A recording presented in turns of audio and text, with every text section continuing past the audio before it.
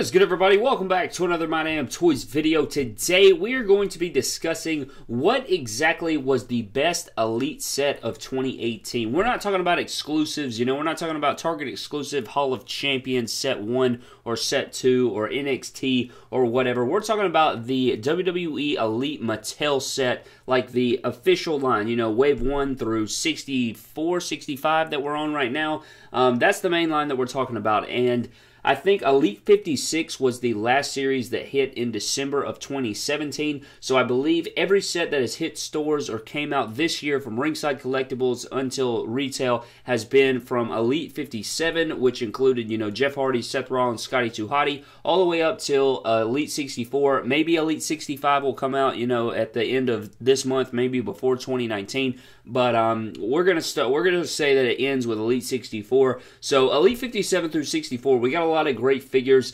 and I want to know what the best Elite set was. I pretty much have it in my mind what I think it is, but I'm interested to see what you guys have to say as well. We're going to take a look at them, though. We're not just going to, say that. I'm not just looking for you guys' opinion. We're going to actually go through each set from 57 through 64, and I'm going to give my opinion on the set and everything like that. And I believe I will give you my full, what I think is the best Elite set of 2018 at the end of the video. I want to give a huge shout out to WWE Stage Creator from Instagram, my boy, one of my friends in this community. He hooked me up with this picture right here. He posted this last night or yesterday on his Instagram page, and I thought it would make for a great picture, and it had for a great video. So thank you so much, WWE Stage Creator, for this wonderful picture. But let's go ahead and dive into these sets, guys, and see which set is indeed the best Elite set of 2018. So starting out first with Elite 57, guys, you can see here we have the full set. We got a shirtless Jeff Hardy, first time in the line, Ty Dillinger, Elite. We did get the basic from the NXT Target exclusive. We have a Shinsuke Nakamura, a Trash Corbin, a Seth Rollins from WrestleMania 33, and then a first time in the line, Scotty 2 Hotty. Very impressive set. I think this is a really great set. Jeff Hardy shirtless is incredible with those, the details and the tattoos. And this is one of the first Jeff Hardy figures that they released in the Elite form since he returned to WWE. So this is a really big Elite for Jeff. Ty Dillinger, very popular at the time. Everybody loves Ty Dillinger. Though that figure had some problems with the lower legs and everything like that, it's still a great looking figure. Shinsuke Nakamura, Shinsuke has always had great figures. I think this head scan isn't the best, but it's not a bad figure at all. Also came with a cloth t-shirt. Trash Corbin, I don't really care for it. He was a terrible Mr. Money in the Bank. He wasted his cash in, and I think that figure is actually kind of trash. I think I like his Elite 50 a lot more, even though we did get the cloth shirt with it. Elite 30 or Elite 57 Seth Rollins is an excellent figure. Though I'm not the biggest fan of the head scan, the attire is beautiful, and I think they did an excellent job on that figure as well. They have the molded on belt and everything, so that's a great looking figure. And then Scotty 2 Hotty is just, he's Scotty 2 Hotty. I love that we got a flashback in this series, and Scotty 2 Hotty is somebody that I'm glad we have in figure form. So this is a really strong set, and I think overall this is definitely among them. We'll definitely keep that in mind, but this set is a great one, Elite 57. Let's go ahead and look at Elite 58. So getting into Elite 58, guys, we start things off with Matt Hardy. We have a Mickie James figure. This is her first time in the Elite line. We got a Sheamus, which it had been a while since we got in a Sheamus. I think it was like Elite 46. So this was like 12 Elite series till we got another Sheamus. A Braun Strowman figure that was pretty sick at the time with a screaming head scan. We got an updated looking sort of Dean Ambrose with an Intercontinental Championship. And then we have the other half of the bar in Cesaro with his entrance look. And starting things off with Matt Hardy, I mean, this is supposed to be the other half of Jeff. He came with the Raw Tag title. He had the green bright pants. I love this figure. I thought the head scan was incredible. I really, really dig this Matt Hardy. One of my favorite figures of the year, I believe. Very under the radar. Mickie James, not a big fan of the women's figures just because they don't give them the same articulation, so it's sort of hard here. I love that we got the throwback women's championship with this figure. I do like that a lot about it. The attire is not my favorite, and the head scan's a little bit weird. I wish we would have got a newer head scan for her. Moving on to Sheamus. I like this figure. I think this is one of his best Elites. I like the straight-faced head scan. I hate his accessories. I think his accessories are actually awful. They don't really go together at all. Like, it's just a terrible rubber piece of trash.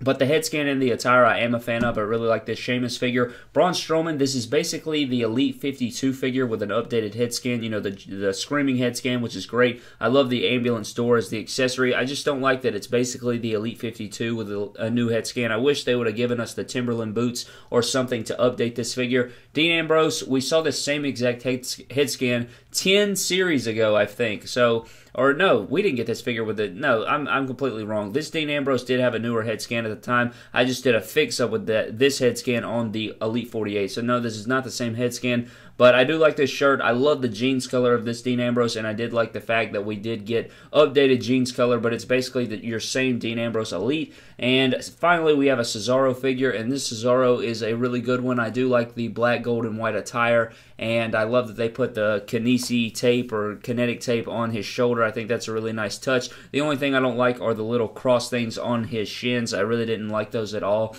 They just really were weird and everything. I think this is supposed to be the WrestleMania attire, but I wasn't a fan of that. Besides that, I really did dig this Cesaro figure. Not a bad set at all. Again, all current guys here.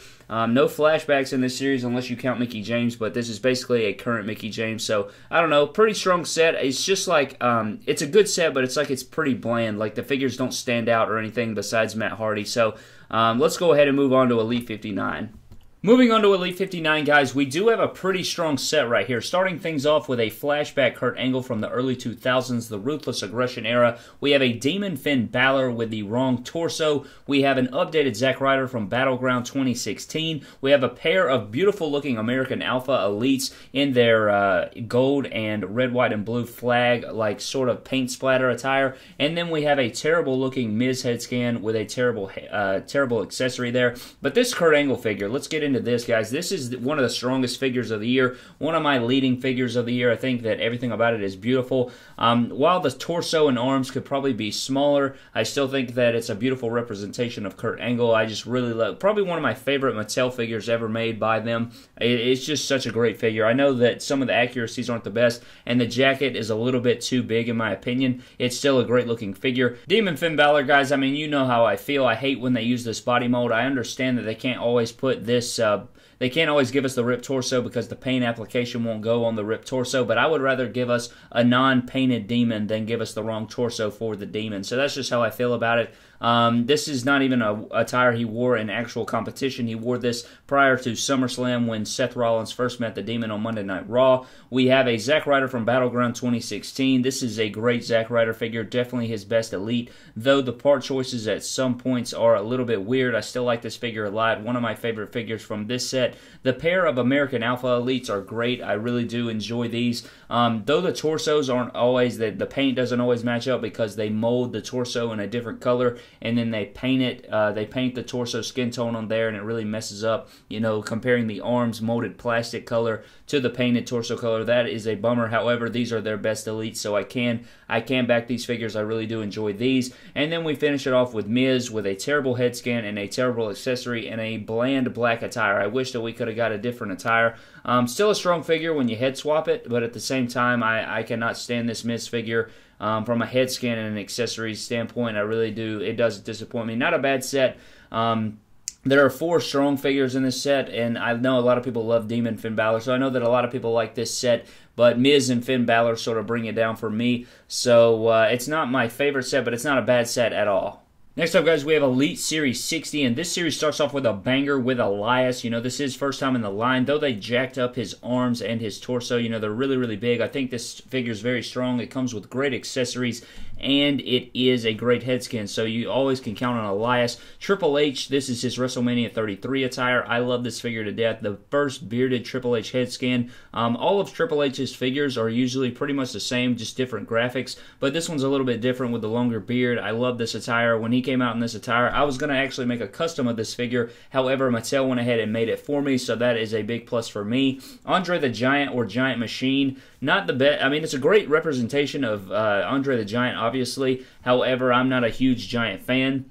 I totally respect him and everything. I just don't really care for the flashback. I didn't get to witness his career or anything like that, so I'm not, soul tied to the figure, if you wanted to say that. We get some great New Day figures. I love these figures. I love the attire of the New Day. These are definitely the best New Day Elites that we've gotten so far. So those two New Day Elites are very strong in their own right. And then we have everybody's favorite John Cena with his orange attire in the orange and blue Respect, Earn It. And I like this figure a lot. I love the shorts color. It's a lot like the Dean Ambrose with that pants color, that dark navy, sort of realistic sort of tone to it. And they did update his shoes. So this is a great John Cena figure. And the only thing I hate about these figures that they give John Cena is that they always make his t-shirts too small. So that is a bummer. But overall, this is a great set, with Elias, Triple H, the New Day, and John Cena. I mean, I know people complain about John Cena, but it's still a strong figure at the end of the day. Even if we do get one every single time, at least they give us the t-shirt, and I do like this series a lot.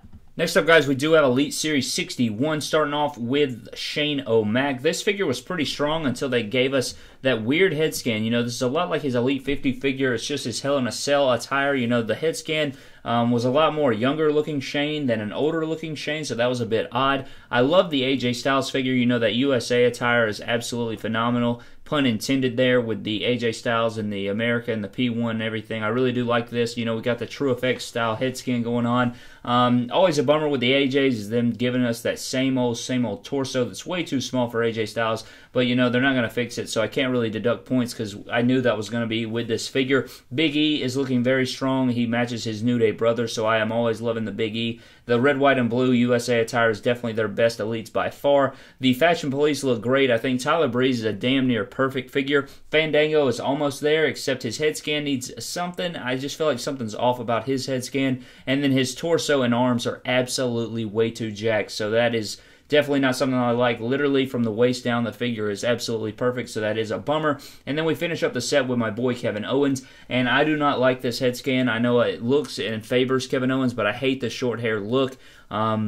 His tattoo was very weird on this figure for some reason, and then, of course, they give him the jacked arms, but I'm not going to deduct points for the jacked arms, but they made the tattoo of mine way too big, and then my eyes were not aligned correctly, so this figure was not my favorite. I like to, when I head swapped this figure, it was really, really strong, but it was not strong, just outright, so that does hurt the set, but overall, this is a pretty strong set. I love AJ, I love Big E. Fashion Police are nice, and then the other two are pretty decent, but very strong set. Elite 61, not a bad set at all. Next up, guys, we have Elite 62, starting out with Dude Love, a figure that we have long awaited for. So this figure is a definite plus, one of the best figures in the set. Even though the shirt's not the most accurate, I think they did kill this. Everything about the figure is great, though mine did leave out the glasses. Somehow somebody at Mattel left out my glasses. Not a big deal, though. Elite 62 Braun Strowman is absolute trash. I mean, the boots are cool. It's pretty much just a True Effects version of the Elite 52 10 series ago. You get 2 TLC chairs, but most of Braun Strowman's figures are the exact same. While I do like the boots a lot, it's not that interesting of a figure.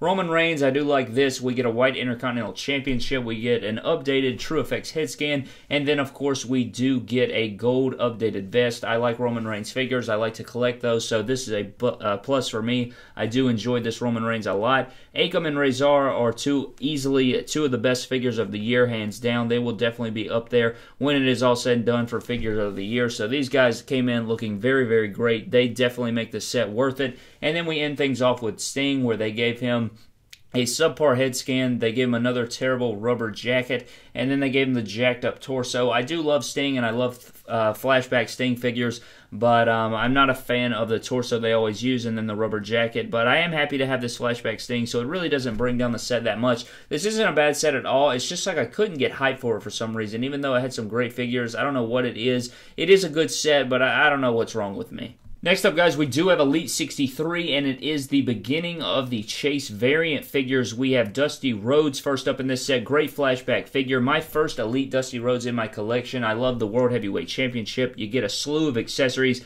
Even though the hat doesn't even fit the Dusty Rhodes figure, it's still a great flashback figure, and I'm glad that we did get a flashback figure in this set. Sami Zayn, I think this is his best Elite by far. I wish they would have given him the hand tape that I've discussed in the past. When he turned heel, he did start start rocking the Dolph Ziggler style tape where it covers his wrist and part of his hand. So I don't know why they didn't do that here with this figure, but it's still a great head scan with great accessories, and it is a wonderful attire. Shelton Benjamin, first time in the line as far as Elite is concerned, and he does have a Chase variant. So not only do we get a current updated Shelton Benjamin, we do get the Chase variant, which is the gold standard from, you know, the later 2000s, and it's a beautiful looking figure. Both of these are so wonderful. I love Shelton Benjamin to death. He easily brings out the best in this set. I think it's my favorite figure in the set as far as everything is concerned. But next up we have Shinsuke Nakamura, guys, and this is an easy contender for figure of the year along with Shelton Benjamin in my opinion. Though Shelton Benjamin had jacked arms and you know, everything about that, this Shinsuke is a perfect figure. I think from head to toe this is a perfect Shinsuke. The head scan is definitely his best. It looks exactly like Shinsuke. The interchangeable hands are amazing. And then, of course, the cloth accessory jacket is incredible as well. So this Shinsuke Nakamura definitely brings the set up. However, the next figure does bring the set down. This Dean Ambrose, I'm not a fan of it. I don't like the Shield legs for it. It's replicating one of my least favorite matches ever with that TLC match when it was 5-on-3 with Kurt Angle joining the Shield for a night. I absolutely hated that match. This head scan, it just does not resemble Dean Ambrose to me. I don't know why. It just looks like he has wood teeth. And then we finished the set off with Kane, and they did that same thing they did with Elite 47.5 where they made the mask removable. And I head swapped this for a masked Kane figure, and after you do that, it is a perfect Kane figure after that. And you can take that, you know, maskless head scan, you can put it on an Authority Kane, and I think that works even better too. So you can kind of, you know, you head swap it and it works out really well. I think it's a solid Kane figure, and this set is really good. I think, you know, with that Chase variant, Shelton Benjamin and the Shinsuke, it really brings the set up. The Sami Zayn's great, and then the Dusty Rhodes. So not a lot of negatives on this set, but I think this next set is what really takes the cake, guys. Elite 64. I mean, look at this set right here. We have a pair of Usos that are incredible. I thought that, you know, the Elite 54 Usos were great, but these are just, they take it a step further. You get the cloth jacket with Jimmy, and you get the vest with Jay, and the head skins are great. The red attires are great, and all of the accessories they get with these guys are incredible. I think that these are two of the best figures of the year, hands down. You also get a first time in the line Kurt Hawkins in the Elites. You get the Chase variant black version, and you get the royal blue and orange version, and both of these are so great as well. I think they did a fantastic job on this figure with his accessories. John Cena, my boy, they gave him You Can't See Me hands, and it is an updated John Cena in the green and purple attire. I like to call it the Incredible Hulk attire, and it also includes his cloth t-shirt, so you can never beat that. The next figure is Samoa Joe, a perfect Joe head scan. They also gave him the interchangeable hands, a cloth shirt, and a towel. And they actually fixed the problems with the older figure where they used to have a bunch of paint chipping on the right leg or whatever where the red was. It used to reveal the black underneath. Now that is no longer a problem, so they fixed the issues with that. And then the last figure is Seth freaking Rollins, and he's burning it down with the Royal Rumble Flame, create a superstar attire, and it is beautiful. I think that they killed it with this head scan, they killed it with this attire, and all the interchangeable hands and accessories in this set are hands down the best. I think that this is easily the best set, in my opinion, for 2018. Elite 64, these figures are great. And if you guys forgot about it, there's actually another figure in this set, the Target exclusive Pete Dunne. Yes, it is part of Elite 64. You remember, starting in Elite 63, I think we're going to start getting series exclusives to stores. So Walmart, I think, is getting like Elite 63 Sherry Martel or Elite 65. And then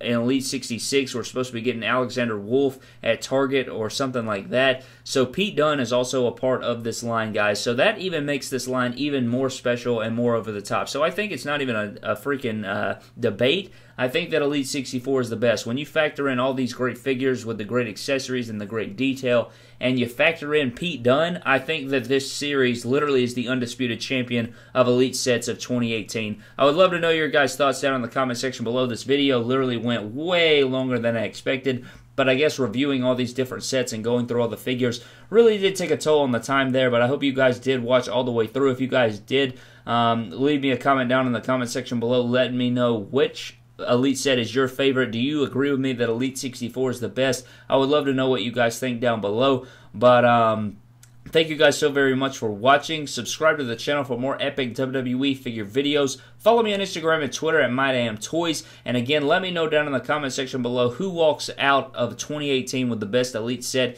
Even if Elite 65 released tomorrow, guys, I think that Elite 64 would hands down still walk out as the undisputed Elite set champion of 2018. But thank you guys so much. See you guys in the next video.